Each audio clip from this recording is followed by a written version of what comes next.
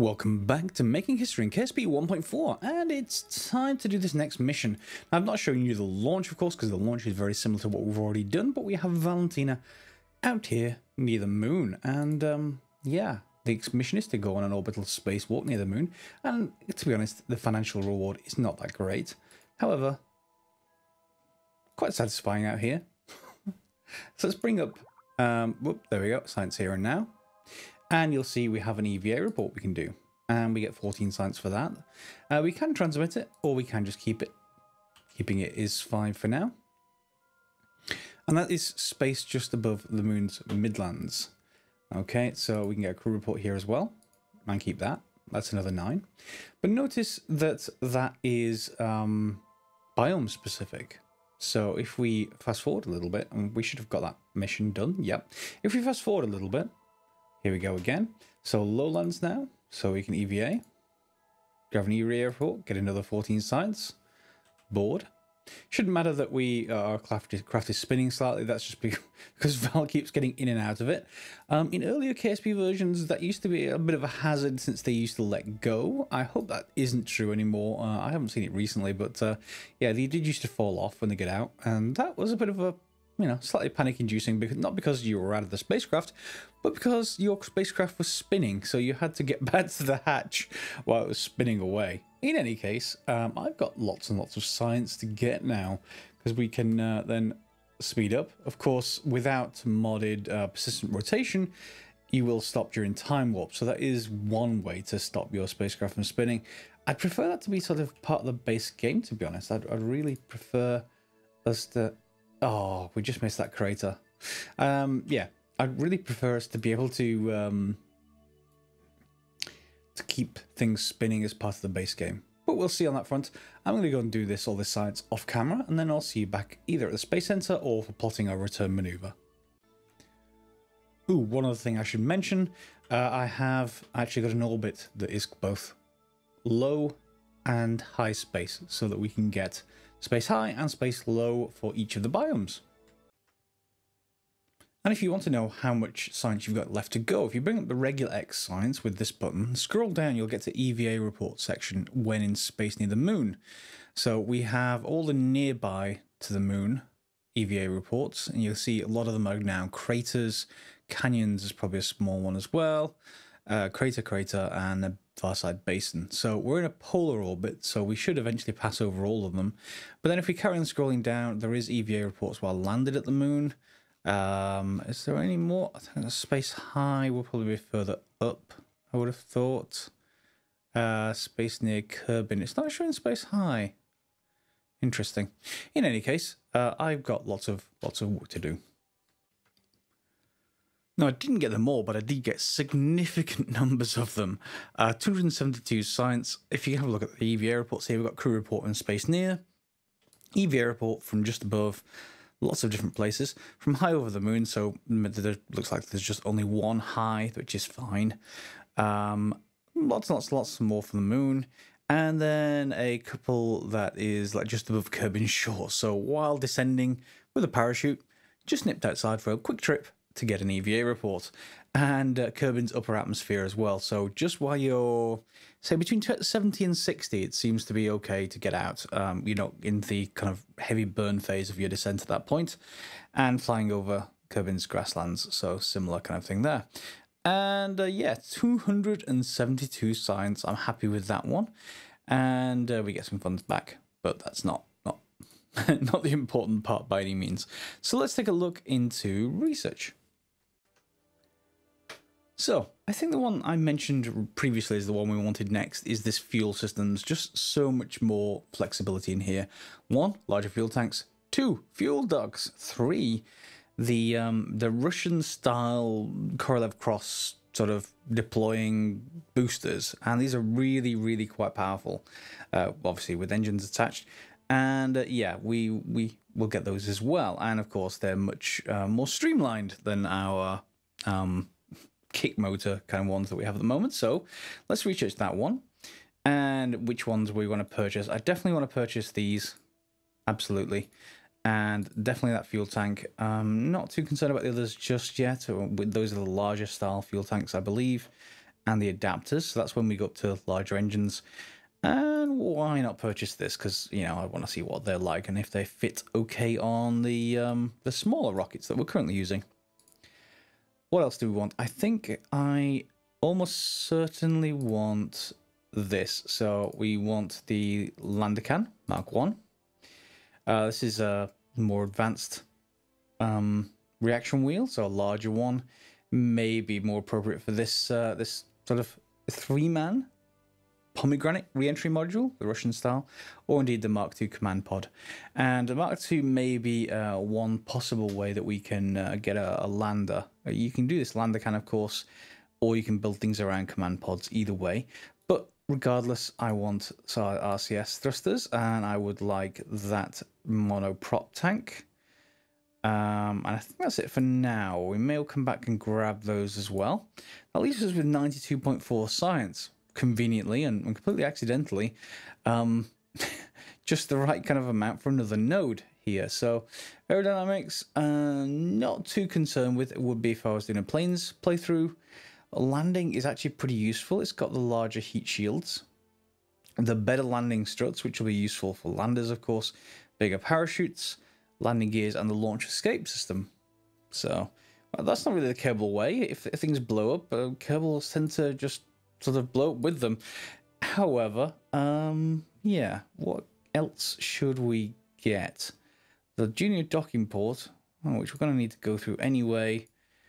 Hitchhiker storage module, so that's the kind of first space station sort of block that we can get, and the Rover Max wheels. They're electrically powered, motorized. Or we can just grab the heavy rocketry node, and that'll give us more options there. I think I'm going to grab that, just because I want to play around with the AJ10. Just like in my realistic playthrough, which you can also find on the channel. I just want to see what the vanilla Kerbal version of it's like. So let's take a look at some of those in the VAB.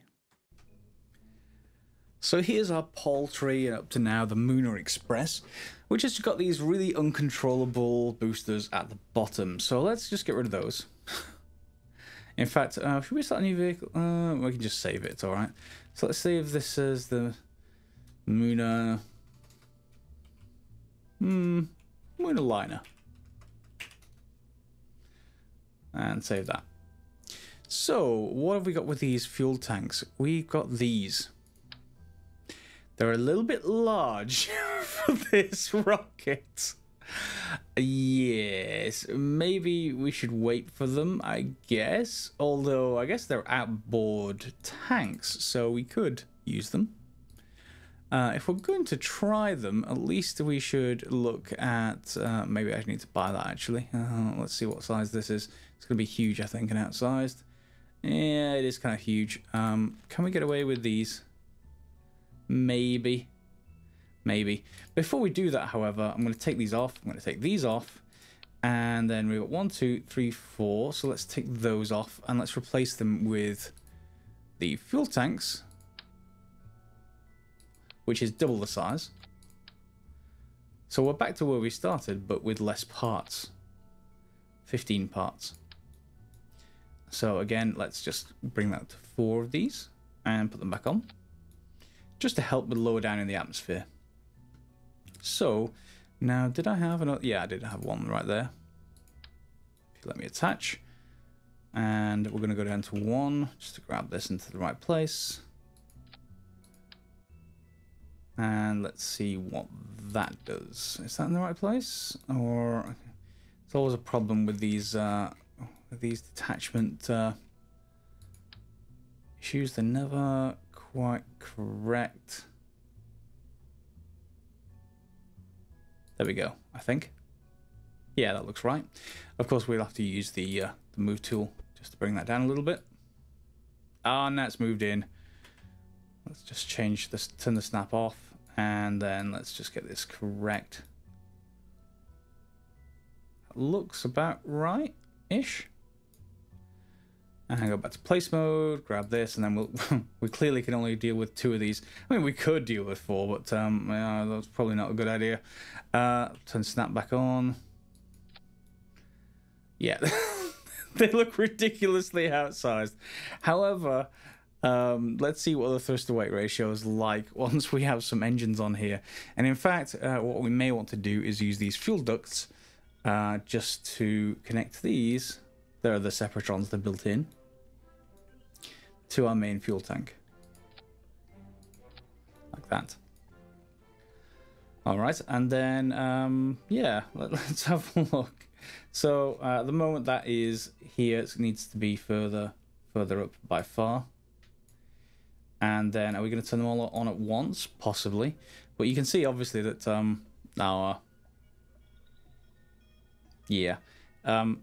we don't have enough thrust to weight ratio to take off.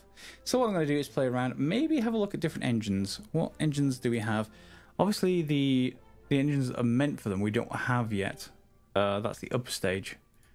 And I'm going to purchase that Wolfhound anyway, so just so I can show you the size of the thing. Yeah, as you can see, it's meant for the next size up. So that'll probably be when we have an upper stage with a decent sized lander on it. That seems like something to do. Poodle is again next stage up, as is the Skipper. So we can't do anything with those. However, we could put Reliance on these. And that would make it much more appropriate, I guess the right term. So we want... Why is there... are these actually boosters? They're just fuel tanks. Why is there a separate... Oh, that might be the separation... Or rather, the separatrons. So we want those in the same stage as these, I assume. Yeah. And then we're back down to a decent rocket. So we've got 2.21 thrust to weight ratio on launch. And we have then 1.38 once these tanks go. Of course, they are fuel ducted to our main ones. So once they go, a minute in, the main one should still be absolutely full, which will be pretty good. So let's save that. This is 14,887. And let's just open a 5.9. So 6K was what we have in Delta V with this one. Let's take a look at what the Lunar Express is like. Okay, so that's 5.5K. So we will end up with an upper stage. Probably this main stage here in our Lunar Liner will inject us over towards the moon quite easily now with these. I know this looks a little ridiculous because they're bigger than the actual main stage, but yeah, we don't have any of the... Do we have any larger fuel tanks? Probably a part count problem if we do. Yeah, we're on 27, and we'd have to use small numbers of the larger fuel tanks. So that one, for instance, if we just Rockamax... Let's just take a look at the size of this one. Yeah, so we'd have to stack a few of those up. Same size as this, though. So, maybe. But we'd have to also buy the Skipper, I think, as the main engine. So another 14,000. And then that would fit, let me just put this under here. Oh no! Undo, please. Please undo. I know you want to do that. Undo. Ha! There we go. Great. Let's get rid of those. I wanted to grab this and then just put that under here temporarily. Move you up.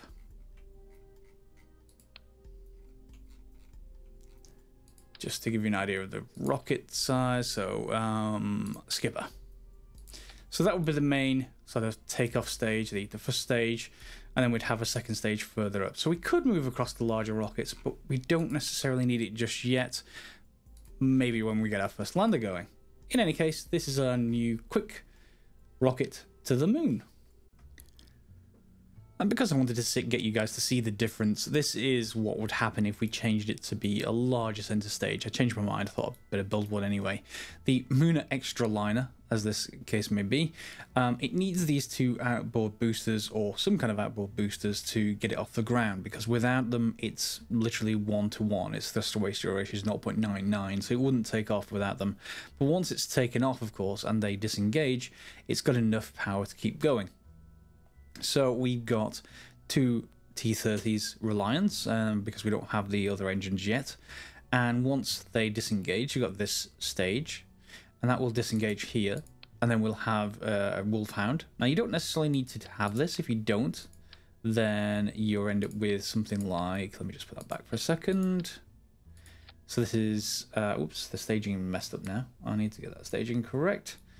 These aren't actually fuel ducted, so I guess we should just put that back in. Just to make sure we're efficient as possible with these. There to there. Okay, so all three engines fire first. Then separators and these. Then both of those can go together. And we've got 8,902. Okay, so the other thing you can do, I guess, and let me just save this first, is we can just take those off, take this off, and then you can just have a single stage. 6,995. It is a bit cheaper, but it clearly is, well, in fact, no, that's not good because its staging's messed up again. Yeah, let me just make sure that's right. Just take a bit of finagling with these sometimes. 7,000, okay. So it would take off. When they disengage, it's not good enough thrust to weight ratio to go straight up, but by that point, it'll be heading upwards quite quickly and should take off just fine. But 7,000, however, the cost is only a little bit less for something that is over 1,000 delta V less. So yeah, I think we can just open up the don't save, move to extra liner again. You'll see what I mean. So yeah, the difference is 2,000, which is only, you know, only 10%, but we get a much more capable vehicle because of it. Now we could fly this, but we really don't need it at this stage. It's almost exactly double our existing craft, and because we don't have any kind of lander on the top, we don't need a lander just yet. At least I think so. This extra delta V will be a waste. We'd have to go out a lot further than the moon to really need that delta V. So now we've done an EVA spacewalk around the moon, we get some new missions, specifically to plant a flag on the moon, so that does need a lander. We're not there just yet because the lunar lander is going to need more work. However, we also get a mission to explore Minmus. So fly by Minmus, gather scientific data from Minmus, and return to Kerbin. That's just as easy, if not easier, than going to the moon. So we probably should take a look at our new craft and use it to get lots of money and some science, and yeah, from Minmus. So let's fly that. As with any new craft, we need a test pilot to fly this, and Jeb has drawn the short straw. Time to take off with these. I may need to put more struts in them. They seem a little bit large for the main section, but let's see how they go. Throttle to full, and off we go. Yeah, they're wobbling a little bit, so we probably want to have some struts from the next launch, I think. So we're going to start turning, just as you might expect. And this will be more difficult to control, mainly just because of the power of these engines. So, you know, we'll get... we will get to orbit, but I'm going to do that, and then, you know, you can join me for heading towards Minmus. Actually, it'd be rude not to show you the booster separation, so we may as well do at least that part. So let me just bring this down. Should get through the thicker part of the atmosphere, and this is where the boosters... Oh, there they go. Ready for separation? Okay, so it's not a Korolev cross, but it's more of a Korolev line. And we've got our rocket as we've had before, so we can head on up to orbit. Now, when I took off, you may have seen that I was inclined slightly to the south. And that was on purpose, because Minmus is inclined a little bit, so I'm a little bit closer to where Minmus is, so I can afford to burn just prograde rather than having some correction maneuver. But we can probably correct, you know, halfway out just fine. As long as you're getting roughly in the right area, it's not too bad, because, you know, you use so little delta V out here to correct things in this kind of orbital path once you get to Minmus, that it shouldn't matter too much at all. So we now have 25 minutes to wait, or more importantly, 25 minutes to warp, and you'll see that's our encounter with Minmus out there. So we've got this around here, so let's just head to around about here. And we're going to warp around the planet and back around. Now, if I come out of map view for a second, you'll see I have a lot more fuel than I normally have. And that's just because those new boosters, they're just much better. A little bit more expensive, but we actually have some control on the way up rather than none until those first boosters burn out. And there's the moon, quite happily. So in we come. We've got a 33-second burn with this particular engine. Now, we may run out of fuel before that burn is complete, so we perhaps want to be a little bit early as far as that's concerned. So I'm going to rotate. And notice how slow it is at rotating now. So when we get to larger craft, we're going to want to put additional reaction wheels or RCS on there, because just that little tiny reaction wheel we have in vanilla KSP on our control, our launch capsule, control capsule up here, is just not good enough for this kind of task, or at least for larger rockets. So let's start early and let's see where we get to. So this is 30-second burn. And will we have enough fuel? Probably not. Let's see. Although actually, well, that's not looking too good. That's not looking too bad even. Let's see how far out we get. And that will leave us with most of a full tank out there, which is very, very good indeed. Let us do maneuvers. And yeah, so we've still got fuel. And I just need to correct this just for the last few, there we go, 1.4. Will that be enough? May as well go to the, maneuver node. So out we come. You'll see we have a Minmus encounter out there. Let's just focus on Minmus so you'll see. But we're on a flyby course, so we've got to correct ourselves on the way out. Now, do we have... Look, we don't really have enough liquid fuel to do that, so I think I'm going to get rid of this stage.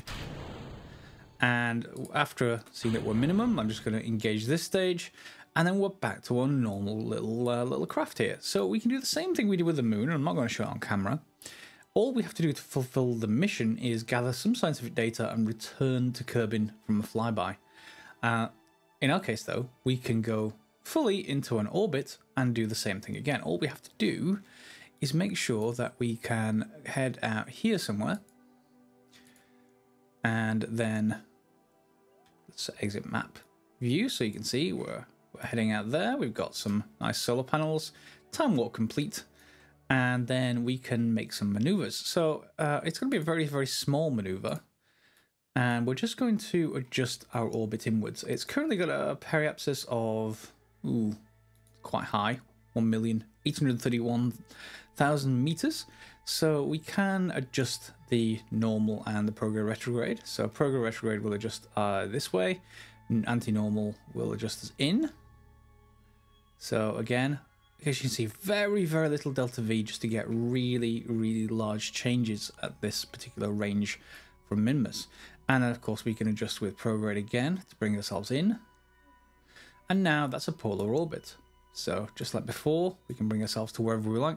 Remember, we'll get some from high, but only one or two maybe, and then the rest will be from low. So if I go high first, get that EVA science, go low, and then bring the other node in, so we're in a low orbit, we should be able to get all of Minmus's science. That said, we are, let's just move around to the right point. It doesn't really much matter where we do this burn at the moment. As long as I get roughly the right direction, it's fine. And as you can see, in comes the line with a very low amount of thrust. In it comes. And that will do just fine. It doesn't have to be exact. Maybe we should go a little bit retro, I want to say, just to try and get a polar, the wrong side, a little bit prograde, just to get a more polar orbit than that. That'll do.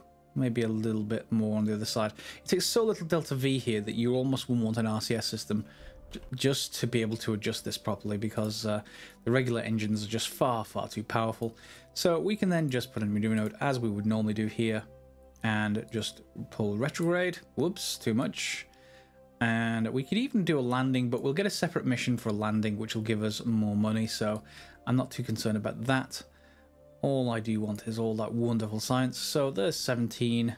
We can bring ourselves down to 10k is actually safe for a member, so you can obviously see there we go. And we can just then bring ourselves here, warp in.